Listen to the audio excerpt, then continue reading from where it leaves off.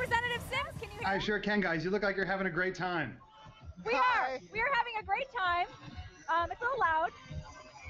So, Representative Sims, you have a pretty impressive list of accomplishments. I have them on my card, so I'm going to read them and embarrass you a little bit, okay? Go So to you're it. a policy attorney, a civil rights advocate, the first out LGBT member of the Pennsylvania General Assembly, and a college football champion. That deserves a woo. Woo! Woo, Mr. Sims, thank you so much for joining us. Happy Thank Friday. you guys for having me. Really, thank you for having me. I've been at New York Pride a couple of times, and I know how crazy it can get. Wonderful. So how do you think community leaders can help empower our LGBT youth? That's an easy one. I think that one of the things that we haven't seen enough of in the LGBT community, and we're just starting to see, is the difference between being a mentor and being a sponsor. It's one thing to identify LGBT leadership. It's one thing to help train them. It's a whole other thing to sort of help get them engaged, to bring them into our offices, to bring them into our workplaces, to get them involved in our organizations. We are going to train the next group of LGBT leadership, and I think we're starting to do a better job of that. Awesome. All right, so what barriers do you think members of the LGBT community still face when entering politics? I was involved for years with the National Gay and Lesbian Victory Fund, which has really studied what electing out people can do for any sort of electoral body. And we know that electing out people really has a very tangible impact on civil rights. And I think a lot of out people are afraid that if they run, it's going to be about their sexuality, or that their sexuality shouldn't matter. And I can tell you in my case, I think that it did matter. Pennsylvania needed to elect somebody that was out and proud because, frankly, our laws didn't reflect the wonderful LGBT population that we had. So I think when people are deciding to run, it can be a scary thing to sort of put your life on the line. Hopefully in 20, 30, 40 years, a person's sexuality won't matter any more than their family or their nationality. But right now it does matter, and I think that can scare a lot of people away from running. But I hope that it doesn't. Great. And have you noticed any changes in welcoming of LGBT members into elected office? Oh, absolutely. We knew in the 2000 census, we knew 14 years ago that LGBT people were in 99.8% of counties in the United States.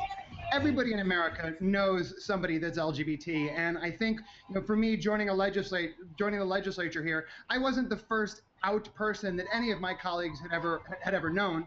Maybe that they'd ever worked with in that capacity, but there are out people everywhere in all jobs and in all facets in the country. Absolutely. Cool. And do you have any advice for aspiring LGBT politicos? Darn right. Nonprofit and public interest organizations. There are 31 equality organizations, statewide equality organizations. There are LGBT centers, LGBT advocacy groups all over the country that really need people to get involved, to get engaged. We've seen a lot of movement with respect to marriage, for example, across the country, but there are states just like mine that still lack the most basic civil rights. The best way to get involved is find those local nonprofits in your town and your city and your municipality and get engaged. It's not just about showing up and protesting, which it is. It's also about making sure that you're letting your local elected officials know how they can help you, making sure that you're letting your town and your community know that you have a presence. And how do you see LGBT issues kind of evolving in politics? What can we look forward to? I think we can look forward to a lot more of what Hillary Clinton identified 2 years ago when she said that LGBT rights are human rights. The rest of the world looks at LGBT civil rights as human rights, and we're just beginning to see that here in the United States. The advancement we've made in LGBT civil rights over the last decade or so has been in large part because finally we have our allies contributing at full force for us, and I think that's in recognition of the fact that our civil rights are indeed human rights. Great. And how are you celebrating Pride today? It looks like you're on a white wall. You know what? I'm having the worst Pride celebration of anybody I know, and I'm actually going to be in my capital voting on a budget. We're required to have a budget passed by the end of the month, and I'm going to be on the House floor in a couple of hours, maybe arguing through the night about how we can sort of best fund Pennsylvania. And Brian, one last question. Any advice for the gentlemen out there that are trying to maintain a nice beard? You have a very good beard.